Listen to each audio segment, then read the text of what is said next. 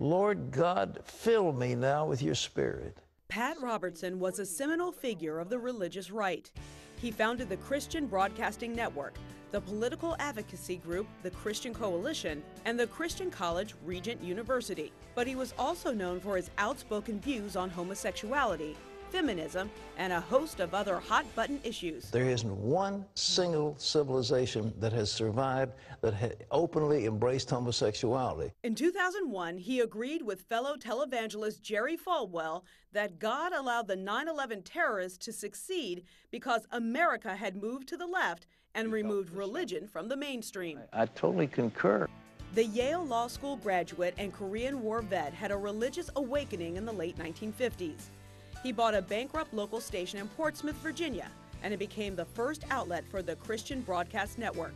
It was the first Christian TV network in the U.S. and became one of the world's largest TV ministries. Its flagship program was The Daily Show he hosted, The 700 Club, named for the 700 donors who launched it in 1961.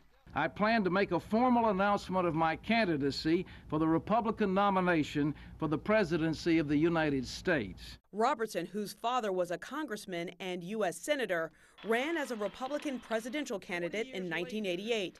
He came in second in the Iowa caucus, but his campaign didn't fare as well in other primary states.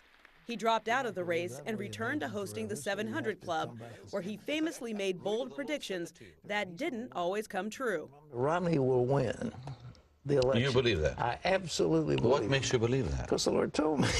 Pat Robertson, a key founder of the conservative Christian movement, who never shied away from expressing his views, no matter how controversial they might be.